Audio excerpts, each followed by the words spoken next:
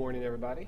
My name is Stephen Kirtley. I'm from the Western Kentucky University, and I'm going to talk today a little bit about our approach to addressing accessibility.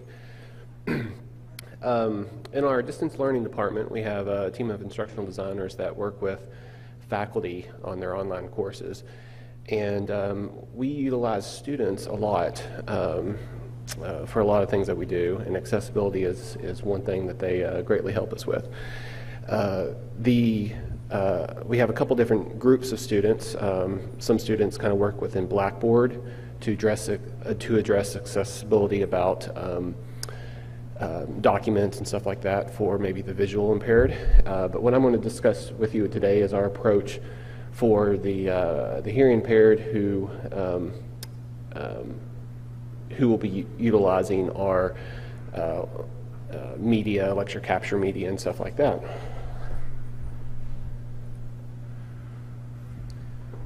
So to start out, I'm going to give you a little bit of a historical overview of what we used to do. I've been working in the distance learning department for a little over a year, and when I came in, they had a list of some things that they really wanted done, and revamping the workflow of our transcribing and captioning was one thing that they asked me to do. I'm going to give you a little bit of demonstration of part of the process, and we'll have some time for some questions whenever.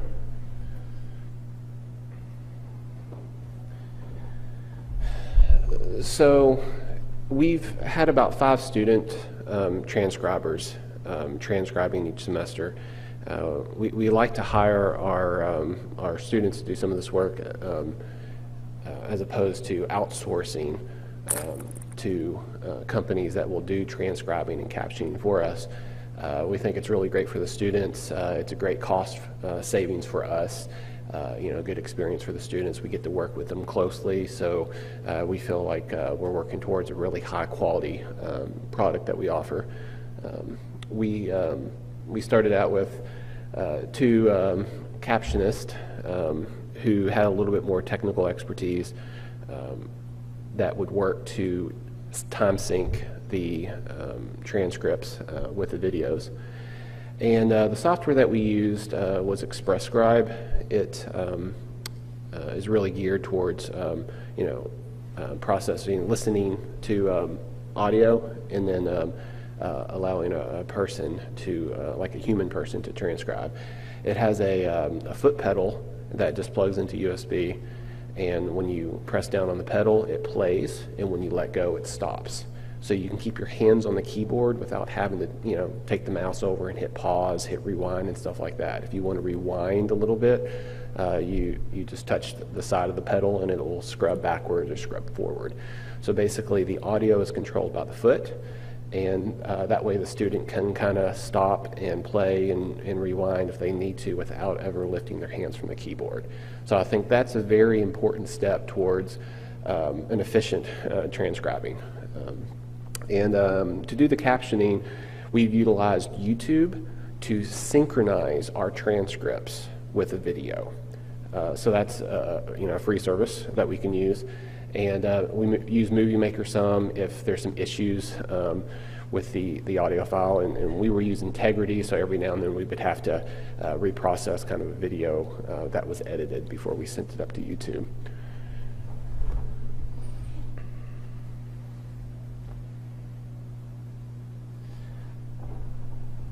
So historically, this is kind of the process that we used. So it's important for me to show this to you, because if you decide to start using your students or doing transcriptions and captionings in-house, you might not have the database system to start with that I'll show you in a little bit. But these are basically the basic things that we needed to do to be able to transcribe. So within our lecture capture system, which happens to be Integrity, there on the left we have an RSS feed. It's like a podcast feed that we can look at a certain course or a faculty member and basically retrieve that content in a browser window. What was great about this level of access is it allowed our students who were working with us, our student workers, to access these course videos without having to be in the course themselves. So typically the way our lecture capture system, and we use Blackboard too, in order to see content, you have to either be a faculty member, a teacher, or enrolled in the class. So this was a portal that we had to these videos without having to give access to all the students. Basically, what was important to us is each one of those links was labeled what the video was called, and instead of having a video here, it was just an audio file. And I'll explain in a minute why that wasn't the best, but it was sufficient to do the transcribing. And it was as simple as clicking on a link, and that audio file would download locally. The reason we wanted it locally is because we were using ExpressScribe. It's a piece of software. It's about $29, and the pedals, you know, 60, under 100, something like that. So it's an affordable approach to transcribing in-house. And as soon as you downloaded the file, it loaded up in the software, and you see the play and the stop and the rewind and so forth. But by hooking the pedal up to this, it made it powerful and useful to us so that we could use this as an efficient transcribing tool. And even though that ExpressScribe allows you to transcribe within the window, what we did was we just had a Word document, and we would type, the students would type in that. So basically, in order to transcribe your videos, you just need to give a student access to a video, some software that kind of helps facilitate that so it's efficient to listen and scrub through. So the student doesn't have to lift their hands off the keyboard, and then a place to store the text that they have. Not a very complicated process, but I will explain that some of the issues here were the first step, knowing what needed to be done, knowing what wasn't done before. You know, you had a list of things here. So there was a communication issue that needed to be resolved on the transcriber side to figure out exactly what needed to be done. You know, what RSS feeds do I need to look at? Which videos should I start on, and so forth. The last step here, the Word document. These Word documents had to be stored somewhere, so we just had a file share, we had a folder structure, but knowing what was in progress, who was working on what, and when it was completed, that was a problem that we had to overcome from this system. So even though this is basically what you need, because of a lack of management tied around this, there were some issues. Yes, ma'am? How does ExpressScribe expedite the transcription process, like for a student worker, or how it's like a quick shot or like 5-minute video? Sure. So the question is, how does ExpressScribe help facilitate and the transcribing process? So the foot pedals that could come with it, that you could purchase, that was a big part of what makes that valuable. But if part of your question was, how long does it take to do a 5-minute video? One of the things, that was a question we didn't know. You know, it was hard to monitor. We had an Excel sheet that basically they were supposed to say what they were working on and how long it took and so forth, so we can do reporting on that. Wasn't accurate. You know, Excel files on file shares, only one person can edit at a time. So we did not have that question. But before I show you the report, I'll go ahead and give you a spoiler what the answer is. It takes about maybe 2 to 3 minutes to transcribe a minute of video that we found. That's averaging about 35 words per minute, I think. Yes, ma'am?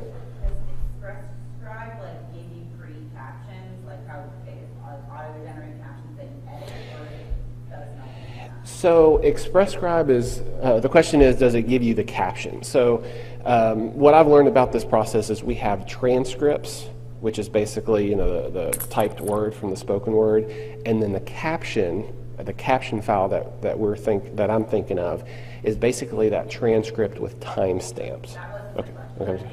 The question was, so when we use Camtasia, you can run it, and it will give you like predictive captions that are already timestamped. Okay. Does it do that? No, I do not think it does. And we definitely don't use it for that means. The question is, does it process the video file and suggest what the word could be? Okay. So YouTube is one of the steps that we use, and YouTube has an auto captioning feature.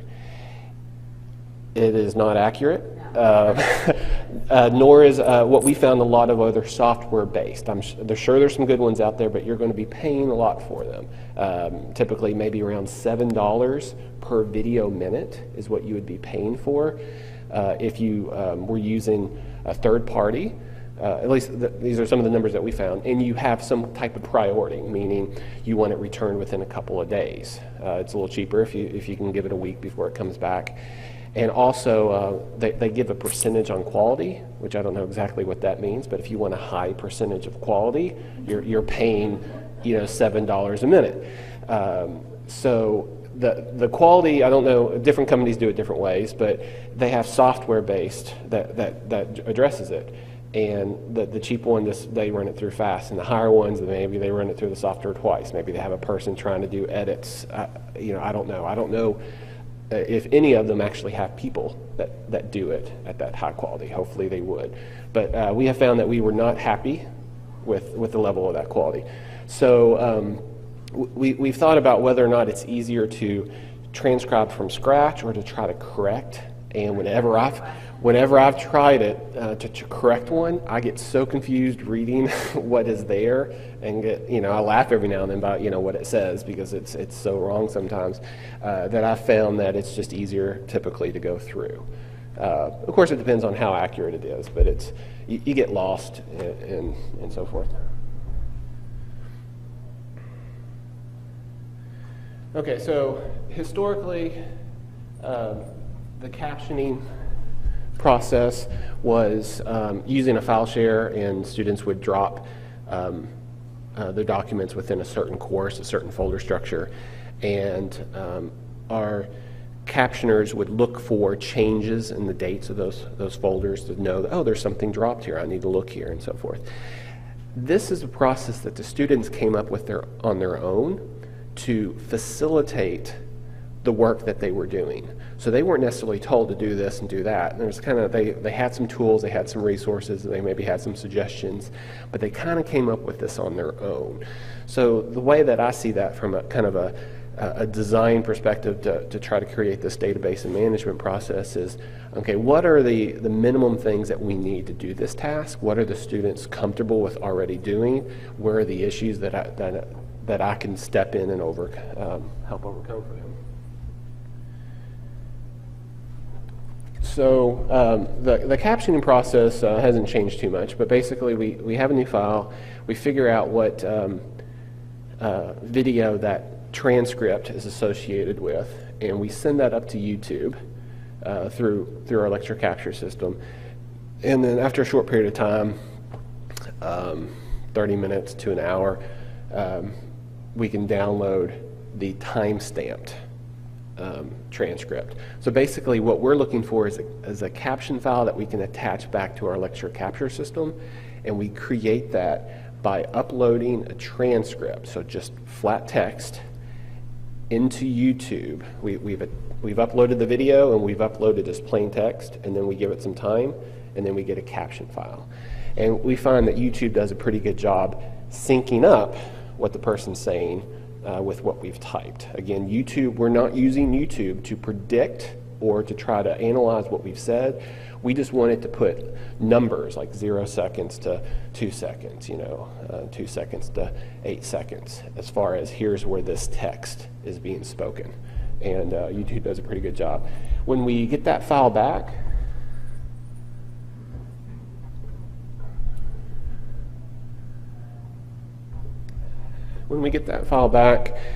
we will attach the caption file to the media within our lecture capture system, and our captioners know that they play it to figure out whether or not it worked. And that's how I know that it does a pretty good job. They play in the beginning. Yes, it looks like it's switching when the person's saying these words. They play towards the middle of the file. They play towards the end of the file. And sure, there can be some issues there where we don't check, but that's a pretty good indication to us whether or not the file's been edited and something has happened within the syncing process. Some of the issues that we find is the audio file that we would get, that the transcribers would use, would be different than the video file that we uploaded. And that was more of an issue with our lecture capture system, how things were processed, whether or not the faculty edited and so forth, maybe after the fact, or between us when we transcribed and when we captioned. So we just kept an eye open for that, because that was our level of quality as far as what we were presenting to the student.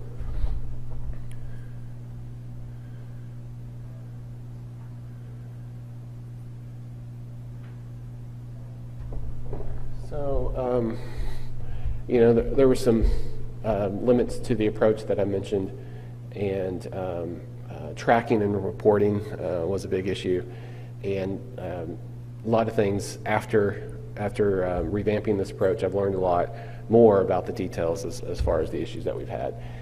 So having a centralized system or a management of this process was very valuable, and it is allowing us to think about some other things as opposed to trying to figure out just what needs to be done and who's doing it, and you know, and so forth. We can start thinking about more like quality and turnaround speed, and hiring new people, justifying costs and stuff like that. So our revamped approach is web-based.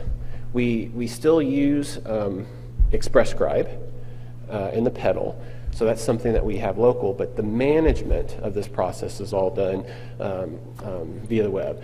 So I have a passion and expertise is developing databases and web pages, web applications.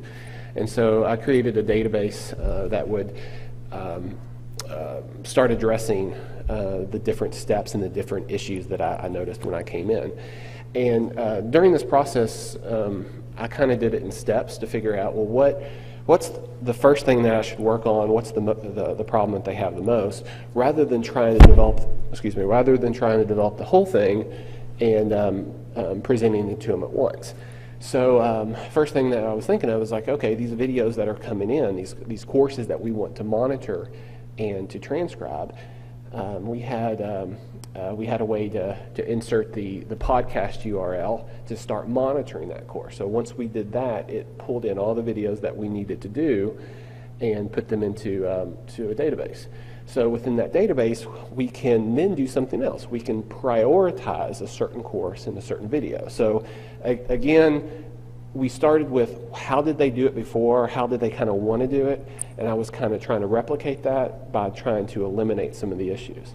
So by having a database where we can monitor and record everything that needs to be done and the priority of those things, then that was our first step.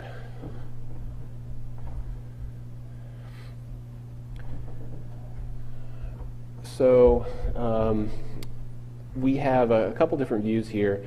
Under the navigation on the top, you can see we have courses, videos, transcriptions, and captions. So the courses view basically allows us to look at a course level that we've been monitoring from our lecture capture system, and it organizes it in a way where it lets us know whether or not we've activated or deactivated the course, whether or not we've said this course is a priority or it isn't a priority. And within that, we can determine whether or not our videos have been captioned or not. So with our lecture capture system, there wasn't a good way to pull that information, but what they were doing previously was renaming the videos with CC at the end. And so that, again, there was a manual process when we attached that caption file, so one of the steps that they did was manually rename that. So that's how we were able to determine that. So since that was a great consistent way that they were processing these videos, then I'll just use that to figure out whether or not it's been captured or not. So when we monitor a course, 80% of the videos maybe were already captioned, so I can look at the 20% that haven't been, and then out of those we can figure out, well, oh, this one looks like it's a duplicate for some reason. The faculty uploaded 2. We're going to deactivate one of those videos. So we're already solving some problems where we can we can see what needs to be done, what workload that we have ahead of us. We can prioritize and remove some videos that we don't want transcribed. So we're saving time there by not transcribing something that doesn't need to be transcribed. And we still struggle with that. There's so many areas where we could accidentally pull in duplicate video because our transcription system allows us to make, or not transcription, our lecture capture system allows us to make copies of videos. So if we start monitoring something else, it could be a copy of a video that doesn't have a caption, but we might have that sitting there elsewhere. So we're always trying to make sure that we only transcribe what needs to be transcribed.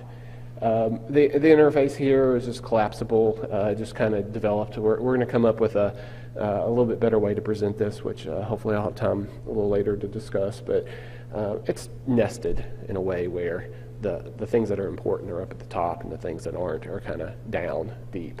But I wanted a way where even administrators can come in and see everything. But to make it easier in the transcribers, we have a page specifically for them.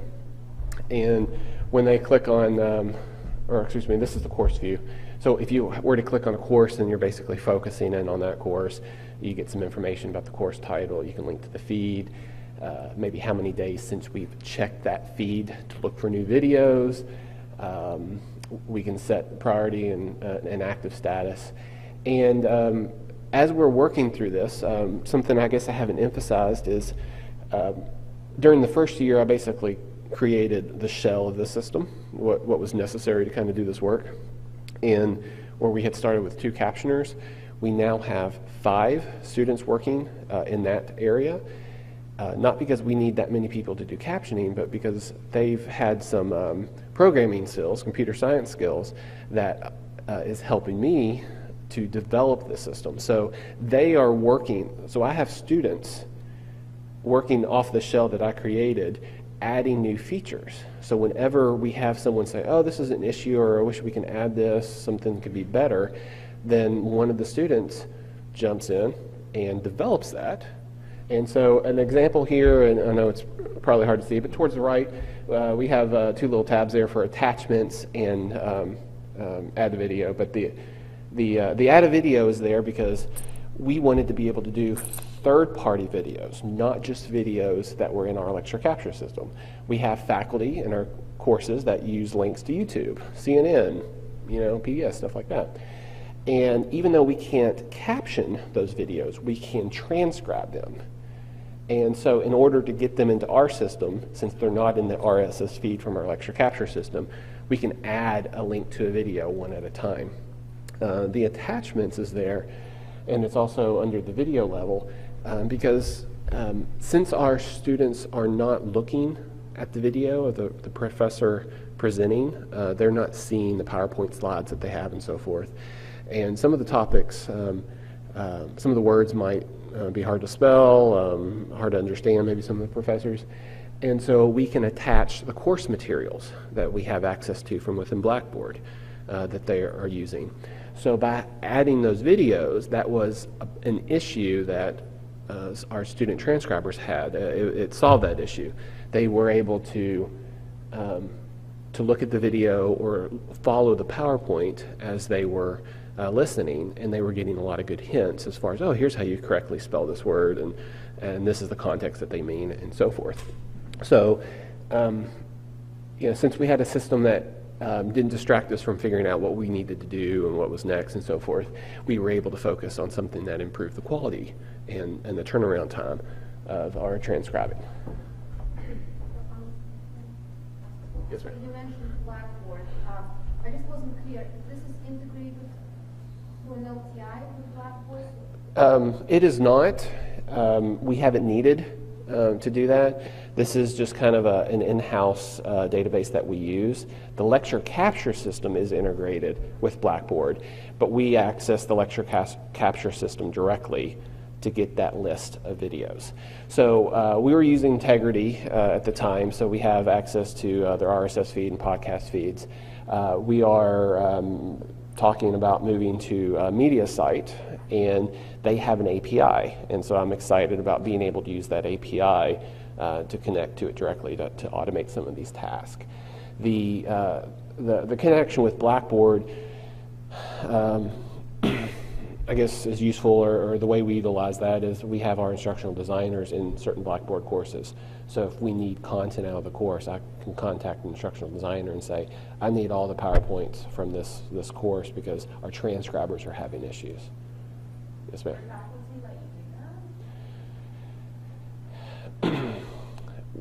Okay, so we have.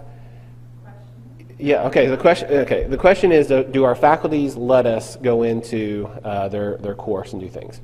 So something I didn't mention is we have these videos coming in from a couple different ways. We have not been told by anybody that we need to do that. We've just taken it upon ourselves to help improve the level of these courses. No one else on our campus is providing this service. The faculty is not going in there creating transcripts and captions. So with our instructional designers, we have course development agreements that we work with faculty. We pay them an extra stipend to be able for us to work closely together. Our hopes are to help them produce high quality online courses. And that's one reason why we're doing this, is because we can't necessarily get them to do that or always see the importance. But this is a service we feel like we can provide to them. So part of the agreement process is that they have to allow us access to their course. So if they want to get that extra money, then they have to allow us access. So we have access through that means for the course developments that we are directly working with faculty on. Some faculty, we have a little bit of pushback. It's like, why do you need in my course? And part of it's because we're going to review their documents. Another reason is because we are going to try to make their media more accessible. Another means of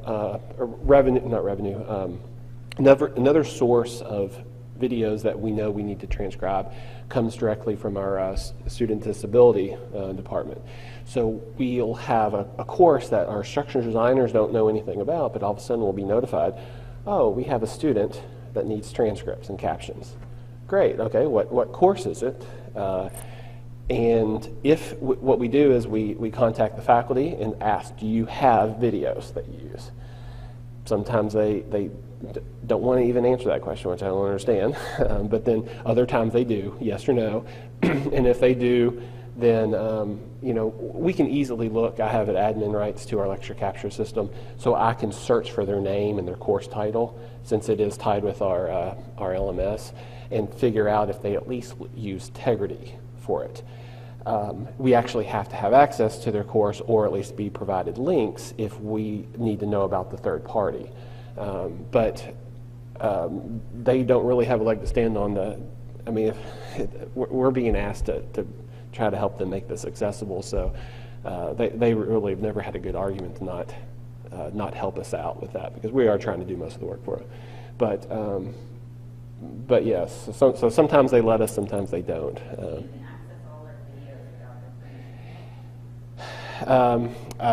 At the university level, I've been given administrative rights to the lecture capture system. If they use a third party, I don't necessarily know which videos they might be using. The videos we don't redistribute, we don't share. We are just looking at it in-house. So, yeah. When the transcribers come in, they have a slightly different view here. Basically, they get to look at some videos that have already been started, the transcription process, and whether or not it's one that they've started and so forth. This hierarchy is something that we're going to be going away from soon, because there is some digging and there is a little confusion as far as what I should be working on and so forth. So what we are wanting to move towards, since we have all this in the database, is just basically a view that will show them a list of videos that they should be doing now. And that would be determined by whether or not there's a student in need in this semester right now. So we have a priority course, whether or not it's an on-demand course. On on-demand courses, we transcribe all those videos. If they are under contract, we will do those, and it's kind of the order that we have. And I just want to present them with groups like that. But right now I'm presenting them everything, trying to move things to the top and giving them a choice. I'm going to start taking away that choice and just kind of present them with something like, okay, you're sitting down, here you go. And I'm thinking that will allow us to work through it a little better, but I haven't come up with that view yet, so I don't have that to show you. By clicking on well, let me go back real quick. Down at the, or towards the middle, down towards the bottom, we have a specific video. It has the name of the video that we can click on to actually go into it. It has some links for us to toggle it to the active status. Gives them some information about the duration of this video. In this example, this transcription's already been started. There's a link for the MP3. It happens to be 6.4 megs, and then the author of the video is listed. So that's some information we have, and that's just some information that we provide on this screen. And this is what our transcribing window looks like now. So I mentioned earlier that I kind of did things in phases. So when I first had the database, it was just to maintain the courses and what needed to be done and to provide the students links to get the MP3. At that step, they still used ExpressScribe and they still used Word documents. But then, a couple months later, I was able to work on the transcribing part, which is basically just a text area window that we can type in. And as they type every few seconds, up to a minute, it will automatically save to a database, so they get their progress recorded. And that uses the database to store everything. So we're moving things towards a centrally located area, and we were able to move away from the file share and those Word documents and stuff like that. Just another example of something that helped the students greatly was originally when they downloaded an MP3 from the podcast, there was this really random GUID, just a string of characters, maybe 26 characters long or something, that was just random, that prevented just anybody from saying, oh, I'm going to try to access this MP3. You had to really guess that. So when they downloaded that file, it didn't make sense. They would have to rename it. When they created their Word document on the file share, they would have to create a name for it, create the folder structure. All that was done by the student, and each student did it a little differently. And we had our transcribers working in one side of the building and our captioners working in the other, and they never talked to each other through this file share. So there was a lot of confusion of which video did this go to and so forth, which is one of the reasons they probably listened to it after they synced it up, is because they could have synced it up with the wrong video. And if they're not hearing those words at those appropriate times, then that could be an issue as far as that. So just one of the first things that our transcribers do is download the MP3 file. In this system right here, basically we'll take the course name and the video name, and when you download it, it suggests that name. And basically, when we use Firefox, it'll download it, open it up in ExpressScribe with one click, and we will see the name of that file, which is the course name and the video name. So we've been able to use this system to eliminate that margin of error that our students introduced. We also simplified the process, and down the line, it was already helping our captioners, is because the text files and stuff that we would generate here have the proper names and so forth on them. So we had some, over there on the left is kind of some buttons that we can click. Some of them just give us some information, some of them we can actually click, and we've been adding to that. So like if we have an issue with a video, the transcriber can click that and move on. If they think the video needs to be reviewed by somebody because they're not 100% on the quality of this content, they can click that button, and we have some graduate assistants now that will go in and look through and help kind of verify, yeah, those look like they're the right words or this or that. By being able to attach the PowerPoints and present those to our student transcribers, that was to address some of these needs that they thought they had, so they were able to produce some better transcripts coming in. By using Firefox, we have some plugins that we could download for additional dictionaries. So at the time that I was developing this, we were doing some nursing courses, and so there are some medical terms that a typical dictionary doesn't pick up, but within Firefox, there was a third-party download that we could download that would supplement the spell check that was built in. And, and this is a slightly older view, though the navigation looks a little different, but this is what our captioners would see is basically what needs to be captioned, and they could work on the priority ones first and so forth. And again, everything's here in one place. They can just check back here to figure out what works needs to be done. They don't have to go to a file share and look for it, potentially never see something or skip over something. It will stay here until the video gets renamed with CC, and it doesn't get renamed until they actually do their steps. So, one of the first questions that we had was, how long does it take us? I was talking a little bit about cost. We were thinking that our process was cheaper than $7 a minute to do. And so one of the goals of doing this is to be able to track a lot of things and to report on it. So I'm going to just briefly describe some of what this report does, and it's very customizable. As you hover over things, it gives you a lot of information. As you click on things, it'll filter and pivot. So there's a lot of information here, but you can drill in and ask very specific questions without me having to create some more reports. But there on the first column on the left, I'm looking at the year 2015. So each row is basically a month. So down at the bottom is January, and we worked with 14 unique courses. We did 100 unique videos, 15 different authors, and we had 11 transcribers working. Now earlier I mentioned we had a number of 5, and that 11 is padded a little bit because every now and then I go in and make a change, so I'm technically a transcriber even though I might only do a few words.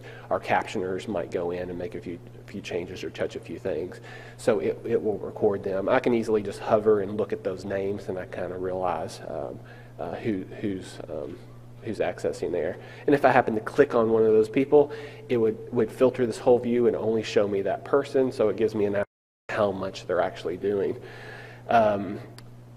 Towards the top here on 7 July, we've worked with 31 unique courses.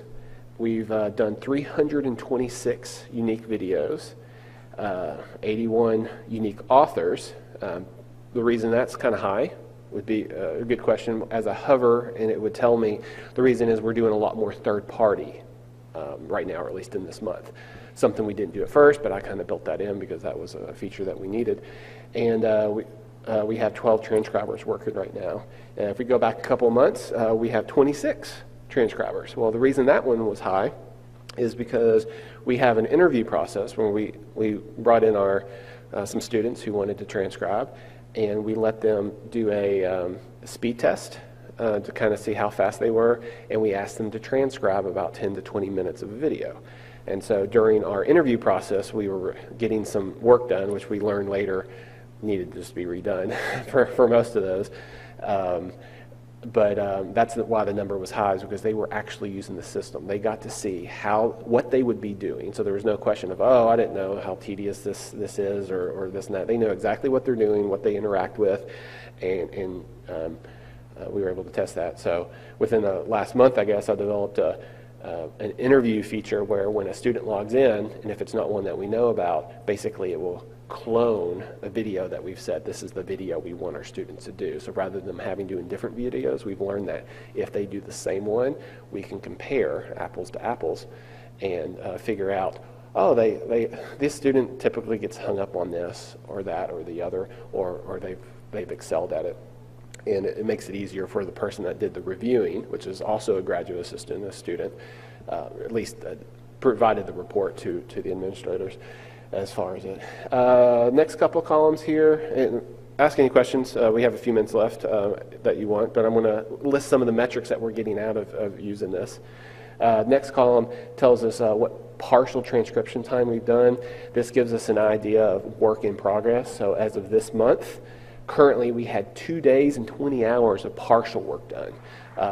That's a high number, and I can justify that a little bit about these are some of the videos that have been marked for needing review or something. So maybe 90% of it's been done, maybe 100% of it's been done. It just needs to be finalized and looked at before we push it on. Completed transcription time, this is where the students say, I am done with this video. It can be captioned. Currently this month we have 11 days of completed transcription time. That means we've had students working 11 hours of student, or 11 days worth of student worker hours and so forth. Total transcription time, so we have average video duration, 20, 30 minutes. Earlier it was about 13 or so we kind of have an idea of how long these videos are. Average time per minute, I see 2 minutes and 40 seconds for this month per video minute. So it takes our transcribers almost 3 minutes to transcribe 1 minute of a video. And I see one over 3 minutes, but most of them are closer to 2. I know how much we pay our student workers. I think it's around $8 we start, and so we're able to calculate how much does it cost per video minute, and we're looking at about 36 cents for the transcriber cost. Our captioners don't spend a lot of time. It's more of push and wait and pull and attach. So we don't have all that factored in, but we feel that a very aggressive number towards the $7 a minute. Plus we get to work with our students and so forth. Average words per minute and stuff like that. We also have some metrics. So these were some numbers that we did last year, like 598 transcripts. And comparing it to this year, we have just under 1,000 that we've done so far up into July.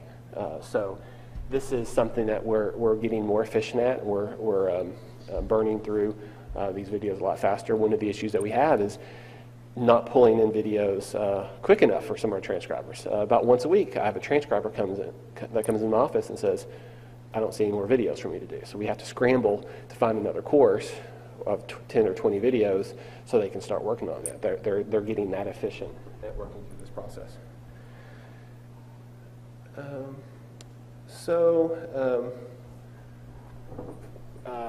Time is up. If you have any questions, feel free to ask me, but I'd like to thank you, and hopefully this is something that you can use to save some money and utilize a student workforce, the organization.